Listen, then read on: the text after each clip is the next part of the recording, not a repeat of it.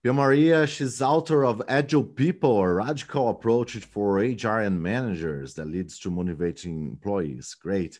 Founder of Agile People, a global network of people who work bringing improvements in their workplaces and helping organizations to adopt the agile mindset for future of work.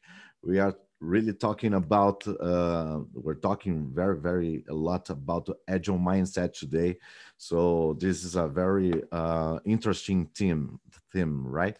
Welcome. The stage is all yours. Thank you very much, Tiago. I will start by sharing my screen. I'm going to share a presentation with you today. And the presentation will be about actually the future role for managers and HR in the future of work, which I believe will be the Agile People coach. So we're going to talk a little bit about the problems that we see in organizations today and the shift that HR managers need to do. And finally, I'm going to take you through some recommendations of how could this move look like from being a more traditional HR professional or manager and becoming an Agile People coach, which is the role that we have created in Agile People. Okay, let's go. First of all, I want to say that it starts with people, obviously. Douglas MacGregor wrote this book, The Human Side of Enterprise, in the end of the 1950s, beginning of the 1960s. And in that book, he writes about the theory X and Y, human theory X and Y, and it's about how the human mind works. So what is he really saying about X and Y? Well, if we view people with an X view, we believe that people are lazy, unmotivated, and they don't want to take any responsibility. You need to motivate people with carrots and sticks and all the time be there to control what they are doing, because otherwise they will not do any valuable work at all.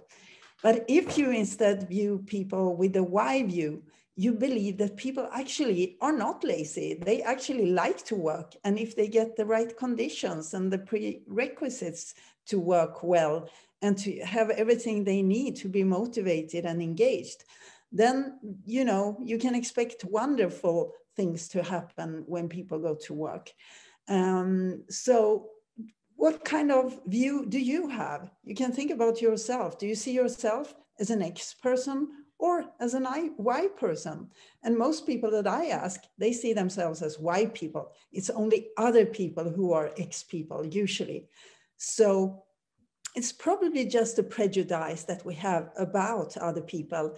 And if they don't get the right prerequisites in organizations, they will act like X people, but inside they are really Y. So what structures we provide matters. How we view people affects how we structure our management processes. And this is important because that will decide how we work in our organizations with our structures like annual budgets, like fixed performance targets linked to rewards, which is my favorite example of killing, actually. So the first book I wrote is called Agile People, a radical approach for HR and managers that leads to motivated employees. And this book was written because I needed some course literature for my Agile HR course, which I've been running now for almost 10 years with increasing interest. Next book was a picture book. One guy who actually illustrated my first book. So it consists of 220 different images and illustrations for the first book. Beautiful illustrations. You can see one example here on this picture about the importance of psychological safety. The last book I want to introduce to you came actually just now, just a month ago in September. And it's been written by 35 authors, all of them Agile people, coaches and facilitators around the world together with me. And it's called Agile People Principles, Your Call to Action for the Future of Work.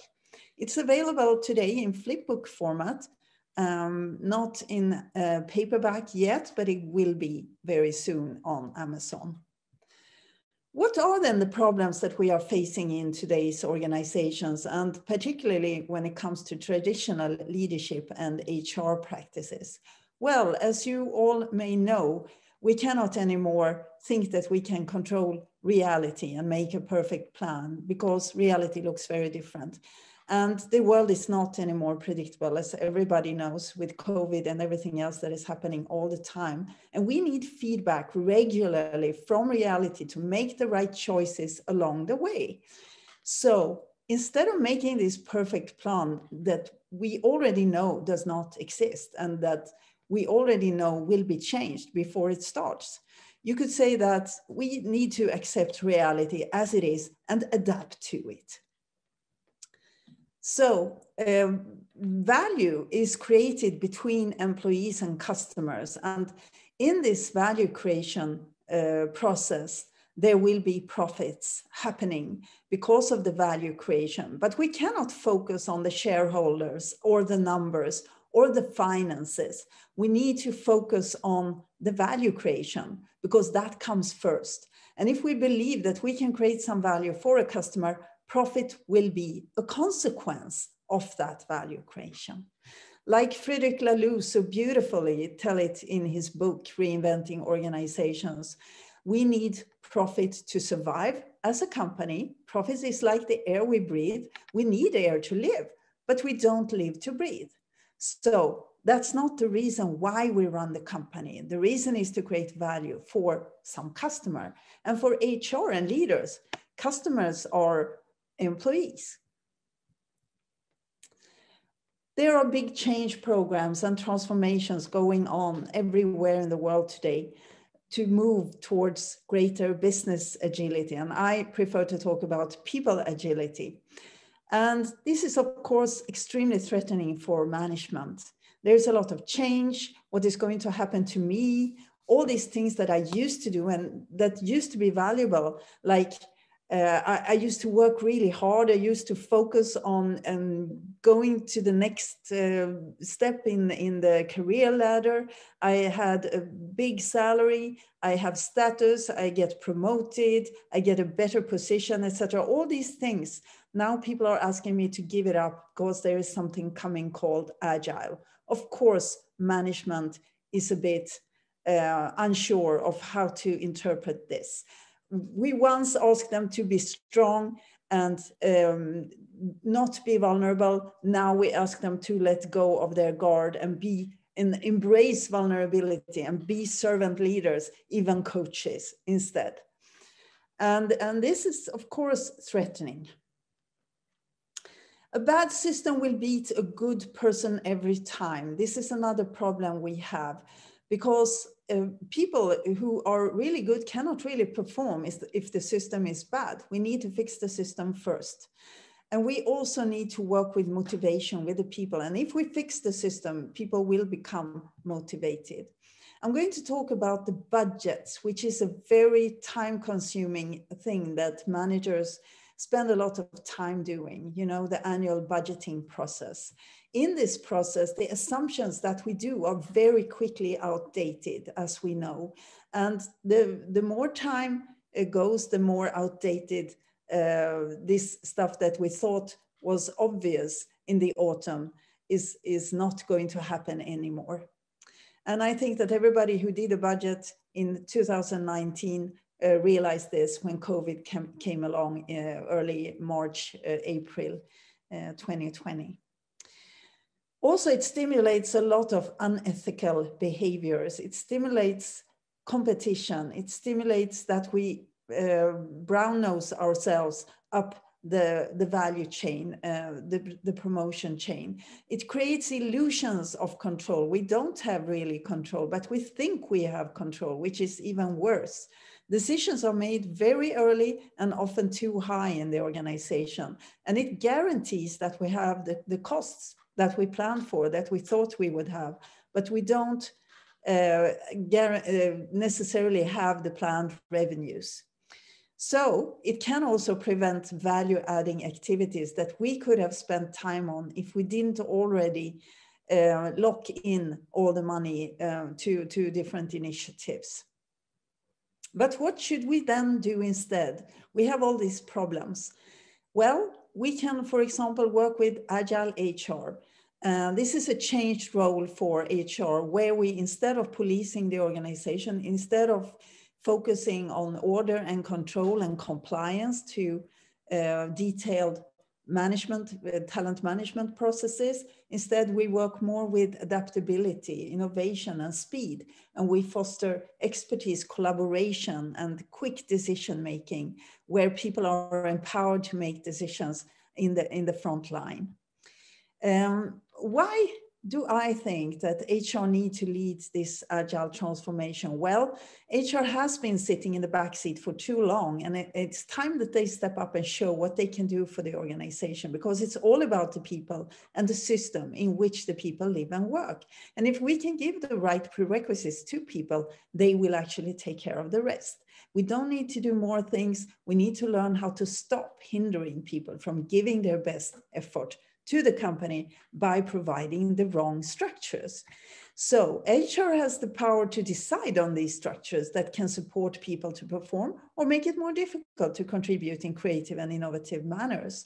Because HR controls change management, organizational development, leadership programs, people development, talent acquisition, performance management, and all these deep structures that can prevent the organization to change if we do them too thoroughly and too deeply and too inflexibly. So that's why HR needs to go first. And here HR has the opportunity to really make a difference and take this a leader pin and run with it. Instead of putting people in boxes and putting labels on them that I call job descriptions, we use job descriptions as something that we start with, and then we can take on, of course, many different roles in the organization. We talk about T-shaped competence. You are great at one or several things. That's your specialist area. And you have a deep general understanding about many things. So for the individual, it creates a lot of flexibility. You can have the possibility to broaden or deepen your competence depending on what you are interested in. And for the team, it creates an increased flexibility when everybody can take on each other's roles. And for the whole organization, it also makes competency shifts possible and minimizes the risk for bottlenecks in competence. We have a much better adaptability to changing organizational competence requirements if we have these T-shaped people. And we don't have to fire people, you know, because we don't need their job role anymore. They can always do something else if they are T-shaped. So it's a bit of security for people as well. So principles for Agile HR, we're moving from something to something else. Instead of developing policies, rules, and standards, we support flexibility, speed, and collaboration.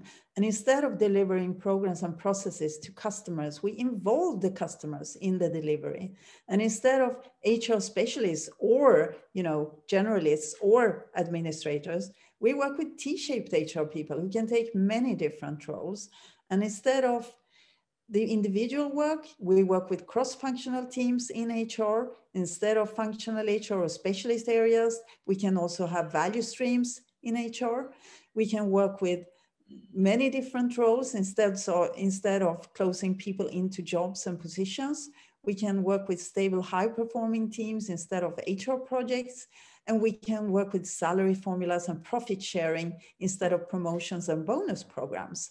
Also, instead of delivering programs and processes, we can support the organization to perform. That will actually be the most important thing for HR. And instead of one size fits all, we understand that no size fits all. Instead of having the HR recipe or thinking that we have the recipe for HR, we need to focus a lot more on experiments and trial and error and making mistakes. Instead of human view X, we work with human view Y, because that will release intrinsic motivation and the full potential of people. What about leadership then? How do they need to change? Because HR cannot do it alone. They also need the leaders on board. So agile leadership, what does that look like? Well, we're moving from managing performance, where we are telling people what to do and controlling what people are doing, even if they have better ideas, to enabling performance. And the CEO of the organization then becomes the chief enabling officer instead of the chief executive officer. This is the CEO of today. I usually talk about the gardener metaphor for leadership, where I see the company as a garden. And there is an overall purpose with this garden. And it could be to be as beautiful as possible or to deliver fruits and vegetables. Regardless of the purpose, the garden needs to be taken care of to reach its purpose. So we need to take care of the plants. You know, they have very different needs. Some like to grow in the shadow, and some need more sunshine, and some need more water. And we need to remove the weeds around the little plant when it comes up.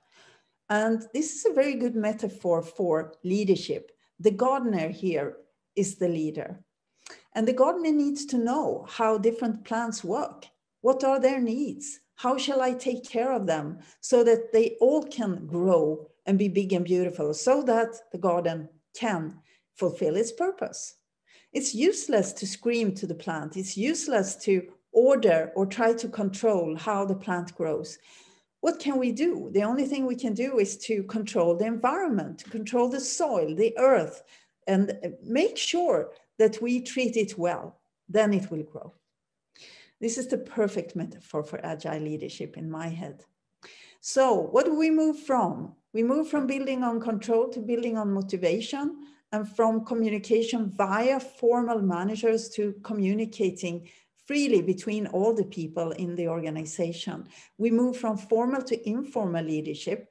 We move from micromanaging to explaining why and leave the how to the people.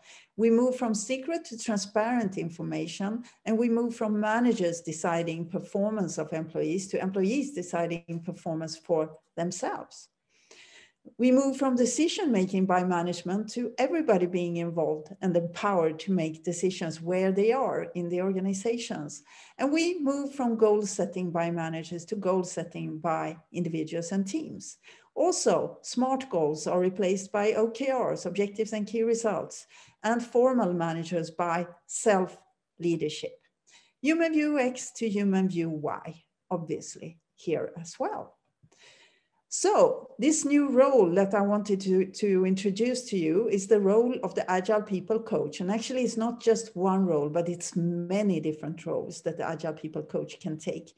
And instead of being very competent in processes or Scrum or Kanbans and tech and the product, it's people knowledge that will be the most important competence that an Agile People Coach will need to have. And we have, instead of just 4 roles as the Agile People Coach has, we have actually more roles here. We have 7 different roles. We have added 3 roles for the Agile People Coach. And it's the coach of the guide who has the expertise of the product or the domain or the business that we are working in. It's the role of the navigator who understands the system and can navigate the system in emerging strategy and role at the bottom here, the reflective observer, which is this ability to step outside the system and look at the system from outside, being neutral, and then thinking about when I step into the system, again, what role should I then take, and how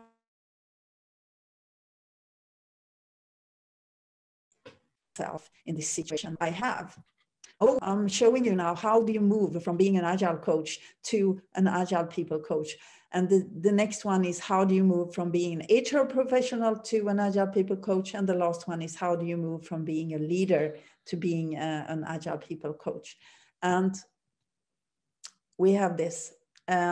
Instead of focus like an Agile coach, usually they focus mainly on team coaching or coordination of different teams. The Agile people coaching instead focuses on individual team and or enterprise coaching. Instead of having only deep process skills in, for example, Scrum, we have also deep people skills as an Agile people coach. Maybe you come from being an HR person or a leader and have many years of experience from leading people. Instead of working mainly in software development or IT or tech, or coming from this kind of environment, we work in any business function and between functions. And instead of being active in industries related to tech or digital development, we can have experience from a variety of different industries if we are an Agile people coach. Instead of having my background in IT or project management or IT projects, I can have a background in any business function, for example, HR, legal, finance, marketing, or whatever function. Instead of not having any formal power or position, I can have formal power or position, because I might come from a leadership position where I have formal power. Instead of no or little leadership or HR experience, I have experience from leading people or supporting leaders leading people. That would be HR. Now, the difference between the HR professional and the Agile people coach. So how do we move? Instead of having extensive HR process competence, we also need to understand complex system if we move to be an Agile people coach. Instead of deep skills in some HR specialist areas, we have deeper general people skills like psychology and sociology and the relationships between different people. Instead of having no formal power to lead transformation, we may have more trust and influence to transform here.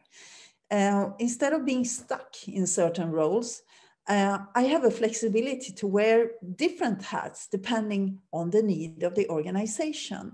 And instead of one size fits all training or one size fits all solutions, we tailor solutions towards unique individual and geographical needs. Instead of delivering and developing solutions to the business, we obviously develop solutions together with the business. We talked about that already. Mainly supporting the managers? No, we are supporting all the people in the organization. And instead of having a parental view, we treat employees as adults. Instead of focus on individual performance, we focus on enabling system performance, because it's when the system can perform, that's when we really get an increased performance for the whole. Instead of expecting answers, we are listening and observing more. Instead of checking compliance, we are enabling improvement here. And instead of being back office workers doing admin stuff, we walk the floor, we go to Gemba, like, you know, the lean term says. Okay, we have the last one, the manager to Agile people coach. What does the move look like? Well, a regular manager may have no or low competence in lean and agile. Obviously, an Agile people coach needs to have a deep competence in lean and or agile. Maybe a regular manager has deep skills in some specialist area, but an Agile people coach has deep people skills. Maybe a leader is process driven. Instead, more people and purpose driven. Instead of a fixed mindset, we need a growth mindset. And instead of a command and control, I decide mindset, we need empowerment and alignment. I facilitate. Instead of focusing heavily on numbers, I focus more on the people. And instead of artificial harmony, I understand that we actually need healthy conflict in all teams to create high performance. Instead of telling people what to do, I maybe engage in storytelling to engage and inspire action. Instead of judging employees in different kinds of reviews and ratings, I coach employees to be able to perform. And instead of optimizing for local solutions, I tend to optimize globally instead. It's for the whole organization that I do my optimization. Instead of deciding career paths, I mentor growth. Instead of carrots and sticks, I work with dialogues about intrinsic motivation. And then instead of decision delay, I do faster decisions with decentralized decision making. I don't have to make all the decision myself. And the last one, instead of speaking and proposing, I'm framing, probing, and listening. That, my dear people, ladies and gentlemen, is the Agile People Coach. So we created this new role because we believe it will be crucial for HR and leaders to change their roles fundamentally. And as I always end my talks, we can only change organizations by removing limiting structures together. HR cannot do it alone, finance cannot do it alone, IT cannot do it alone, and managers cannot do it alone. We all need to come together, speak to each other, cross boundaries, span boundaries, cross bridges, and work together. And as you know, Agile is not a recipe. We don't follow any recipes in Agile. There are no recipes or best solutions that always work. We know that when we stick to certain principles and values, it tends to work well. That's why we in Agile People talk more about principles than we talk about methods and rules or tools. How do you then grow a culture? How do you change the system? Well, we change and remove the limiting structures, mainly from finance and HR. And then we increase supporting structures to make it easy to behave according to the Agile mindset. And then we start showing new behaviors that come from learning new ways of acting and working. This is the closest to a recipe that I will give you ever. And then we repeat from one, because these structures have a tendency to creep back on us always. Please visit agilepeoplemanifesto.org that we created last year. It's a beautiful gift to you from us, from Agile People. And if you would like to join the Agile People community, you are more than welcome. You can participate in the Agile People training online, or you can also become an Agile People coach or facilitator with us. Next training starts in January 2021. So if you're interested, visit agilepeople.com for more information. And that's actually what I had to share with you today. So then I would like to know if you have any questions for me. Hello, great, Pia-Maria. Thank you for this presentation. It was a very interesting subject. We have a few questions here for you. First of all, Camila Chin had said, Pia, it was such a pleasure hearing you here today. Do you have any tips for a professional to help him to develop it in Agile when he is not so open to it? Yeah, that's difficult. Then I always say awareness is the first step. So being aware of what's happening in the world and how can we be successful in this reality that is all the time changing. We also then need to adapt and change with the world, so to speak, because otherwise we will not be successful in the future. So awareness is the first step. Next step is to show the way, ask questions. Be good at asking good questions. I think that's the best tool that I know of. Training is important. Be the change you want to see yourself is important. That's how you can influence. And you can always influence some people around you. And when you have enough people around you who are positive, tie them very close to yourself and work with them. Don't focus too much on the people who are not positive, because you can waste a lot of time like that. You need the innovators and you need the early adopters, and then you can get to the early majority. And when you have the early majority, the battle is won already. Great, great. You said about this agile people coach focusing more on people first and then processes, but when we start a transformation journey in any company, we see a lot of anxiety to see the results, and they are always referring to indicators, processes, and formation of the structure of teams, etc. And how can we approach them, the executives, and change their mindset to saying something that, whoa, we will be focusing more on people than instead of processes in something that is more visible? Yeah, it's so tangible and it's so easy to use a tool or a process. And this is what they have always done. So it's no wonder that they still do that. I'm sorry to say it, but I think that maybe you need to fail to learn. Maybe you need to fail fast and to understand that, okay, this didn't work out well. So we need to try something else.